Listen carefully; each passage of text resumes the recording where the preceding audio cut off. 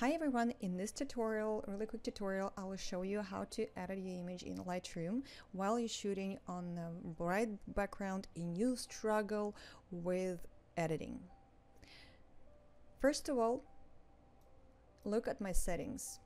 I have a temperature 6200 and tint 1. This is a Lightroom settings. I didn't touch anything. I usually shoot already with really warm Kelvin around 6500.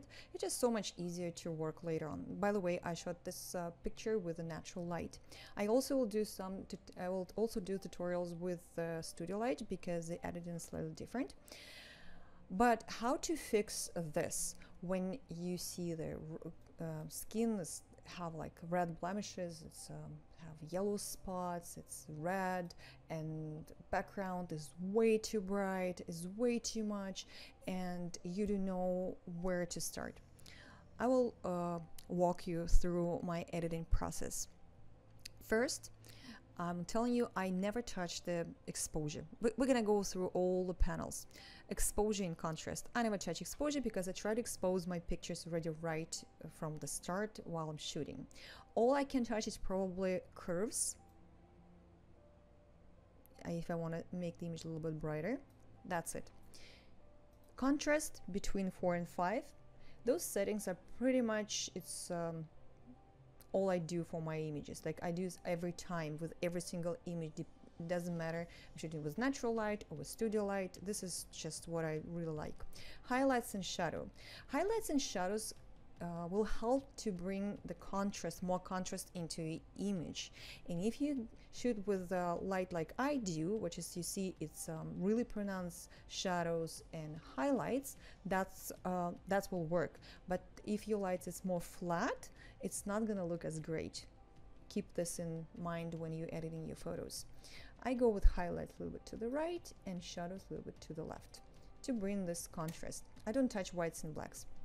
Next, clarity between 4 and 5, dehaze between 1 and 4, depends on the image. Here's 1. Vibrance and saturation. Here I don't need to bring any more vibrance to the picture. It's already pretty vibrant. I would say it's even too saturated. Therefore, I will bring saturation down by 2. Not too much. I don't want it. We'll work in Photoshop later.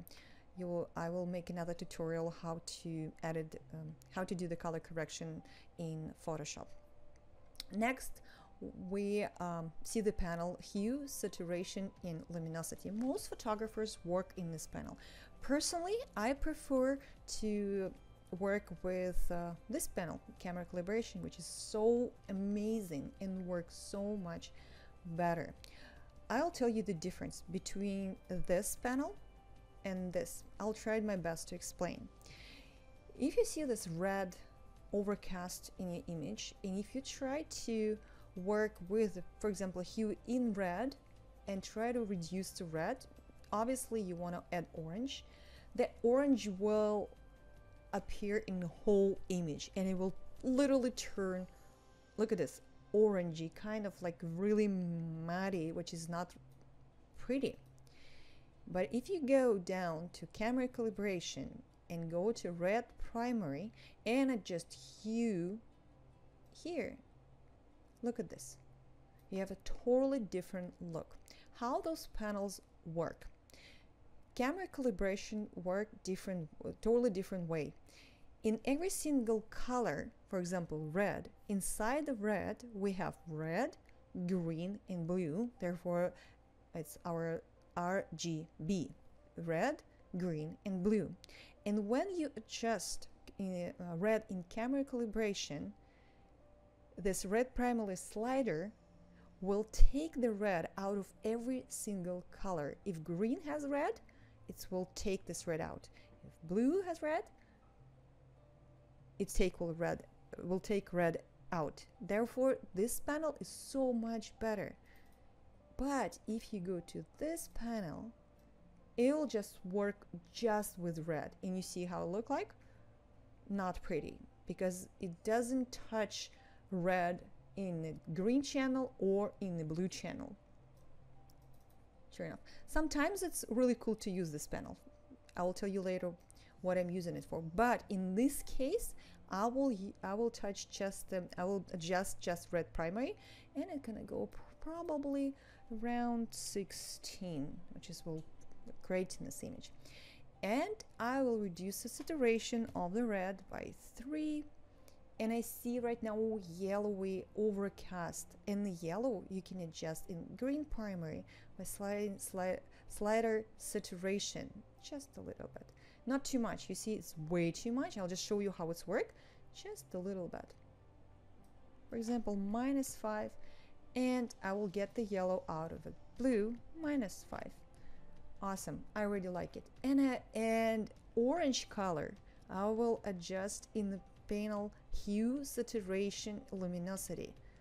Orange, just a little bit. Don't do too much or image will look dirty. That not hue, I'm sorry, not this one. Saturation of orange, let's do -4. I love it.